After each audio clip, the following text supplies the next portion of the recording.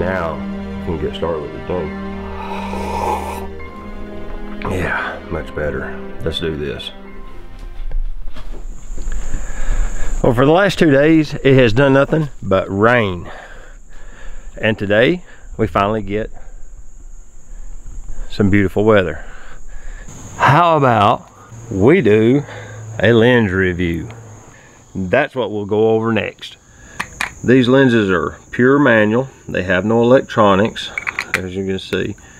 They have really, really nice optics. Let's see if I can get this in the park. I'll let you look through it. It's got real clear lens elements. This is a f4 manual aperture. Nice pronounced clicks on the aperture. This lens is unusually sharp. Takes really good pictures. It's what I use with the Sony with a, what is this? K&F Concepts Sony to Nikon adapter ring. It's got an aperture ring on it, and the reason I got this particular one is because with the gilded lenses, the G series, there's no aperture ring. So you need a way of adjusting the aperture manually on the Sony with the Nikkor lenses. So if I was to use this lens, I would need that because it has the driving arm. There's a little lever on the back here, right here. That's the aperture pin. Opens and closes the aperture on this lens. This little 70 to 210, excuse me, is a really nice and competitive piece of equipment. This one does have a little bit of zoom creep, but it's so cheap that I got another one that doesn't have zoom creep. That's why I have 2 of them, because it was so cheap. Why not get another one?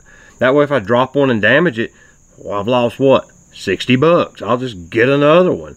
They're all over eBay. I bought these. I think both of these came from Japan. They're beautiful. I mean, when you see this front element, I mean, it's gorgeous. But they're manual focus and manual aperture. With the Sony, that's not a big deal, since it shows in basically its live view or its EVF in real time what's going on through the lens to the sensor, and it shows you what you're going to capture on the image. It doesn't matter. I have the focus peaking enabled. With these lenses, I can take incredibly sharp pictures. So, you know, you don't have display information that tells you, because this doesn't have any communication information to talk to the camera with. So my Sony thinks it's shooting without a lens when I use these adapted lenses on it. You know, that's just part of the game.